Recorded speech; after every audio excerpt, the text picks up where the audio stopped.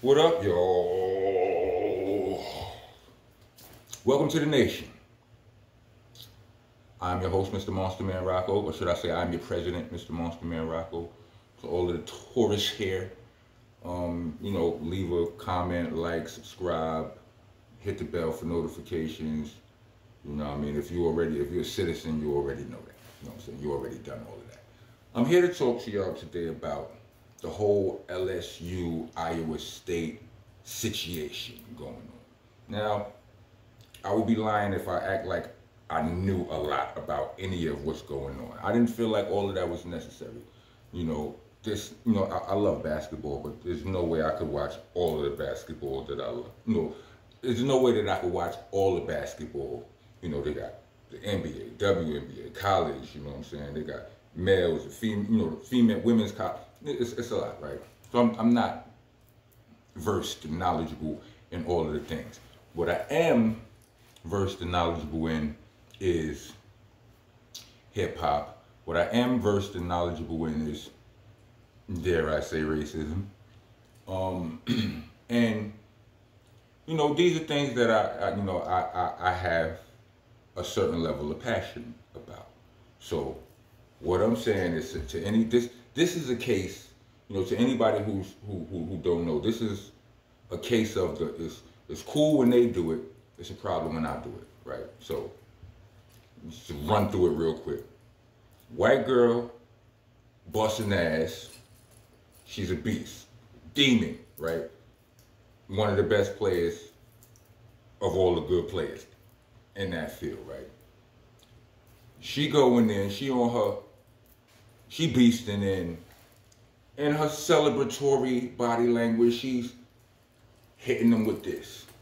2 days later, black girl does the same thing, wins the big game or a very big game. Like I said, I don't hit them with all of a sudden, niggas is talking about, the media is talking about how it's ghetto, it's whatever, it's everything bad.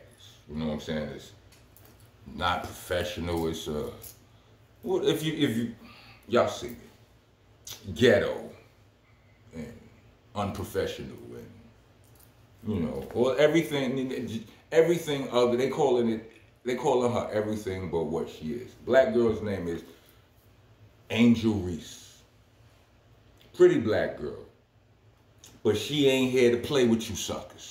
You understand what I'm saying? And just like like all of your favorite athletes, they have an aggressive spirit about them. They got some personality, most of them. You know what I'm saying? And they're gonna celebrate their victories. They gonna mourn their losses or whatever. We like that emotion when we see it, right? So here we are right now, where it's so crazy that well, I don't know. I don't want to say it's so crazy though, but I know that the first lady invited both teams to the White House and all that. Is that how it goes? Is it usually both teams that get invited, or is it just the winners? I don't know. Somebody cue me in if that's fishy or not. If it's normal, let me know. If it's fishy, leave it in the comments, because I don't know, right? I got dirty nails. So here we are. I'm listening to people talking about the racial aspect of the whole thing. You know what I mean? And I hear like the homie Matt Barnes talking about how he I say the homie Matt Barnes like he really my homie. I never met him, but he feel like my homie in my head, right? Anyway, pause, right? He's talking about he's mad that we have to talk about the racial aspect of this whole thing because it was a dope game. You know what I'm saying? It was really substantial. Like, the Angel Reese and them team, they overcome, like, it's like they slayed the dragon with this right here. You know what I'm saying? And it was a great game or whatever, a great series or whatever it was, and he wishes we would be talking about that. Well, I hear you, bro. But I want to talk about something else.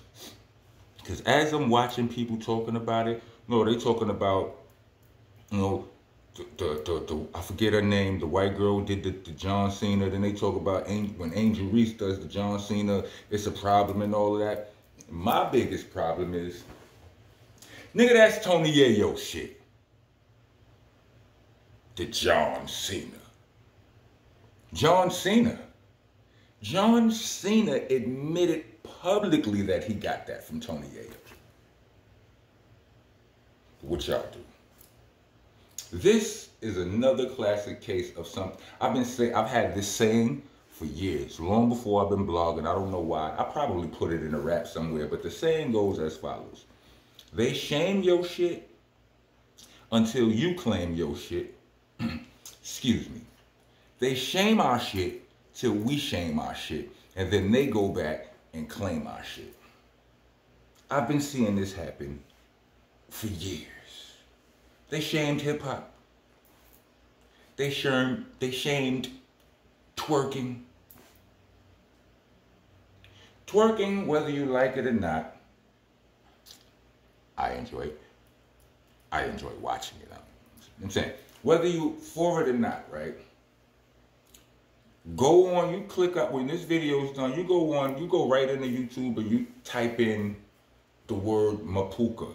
It's Mapouka. Sometimes they spell it with an H at the end, sometimes they don't. Or you type in Baikoko. It's Baikoko. What's going to appear is a bunch of videos of women in Africa twerking. I don't know, but it feels old. It feels like something. It feels like something that's not new. Being that's how everything originated in Africa, I just assume that that's probably where all of this started, right? So it's our shit, you know what I'm saying? It migrated over here, you know what I'm saying? Because, hip hop, before it was called twerk, they was talking about, it was like pee-popping or whatever, like pee-popping on a handstand and all that, tip drilling and all of that. But then the twerk revolution happened, and they shamed it, and they shamed it. I mean, black people shamed it. They shamed it, we shamed it. Nowadays, you go in here, you click out of this video, and you just type in the word twerk, and the first 10, 15 videos that will pop up probably won't be of black people. They shame our shit till we shame our shit. Then they go back and they claim our shit. If we not careful, in 50 years, they'll be saying that Eminem started hip hop. Salute to Eminem. It's no disrespect. I'm just talking about this place we live in and the way they give it up. Like, they go, I hear Shannon Sharp told the John Cena. Skip, he doing the John Cena. Shannon, you black, B. I understand you from the South, but that come from one of ours. And if anything, I might be able to say that Flavor Flav probably did a version of it back in the days, but that's besides the point. It's still black history. You understand what I'm saying? That we just ain't nobody saying nothing about it. We just gonna let them claim Tony Yayo shit. That's what we doing. Ain't nobody gonna say nothing about none of this. You know what I mean? Like Tony Yayo, we all know 50 Cent was a demon, right? He was on his guerrilla unit, but his block bully shit, right? You know what I mean? So to speak, right? Banks was more laid back, right? But as bad as 50 was, it always seemed like Yayo was not only his hype man, but he was just as with it, if not more with the shits than 50. You know what I'm saying? Like he seemed like the right, the right hand man who was on demon time, right? So, that's what it looks like, right? But I'm saying that to say that it's not cool to give that kind of person credit for something that that mainstream people are doing. Is that what it is? You know what I'm saying? Because John Cena, you know, he played a bad guy, he played a good guy, but he's not one of us guys. Salute to him. Salute to him for popularizing it. And for giving Yayo credit for it. But y'all, I don't like it. I don't like it at all. Y'all want to stop acting like that. If you made it to the end, if you made it to the end of this video, give me a hand beforehand.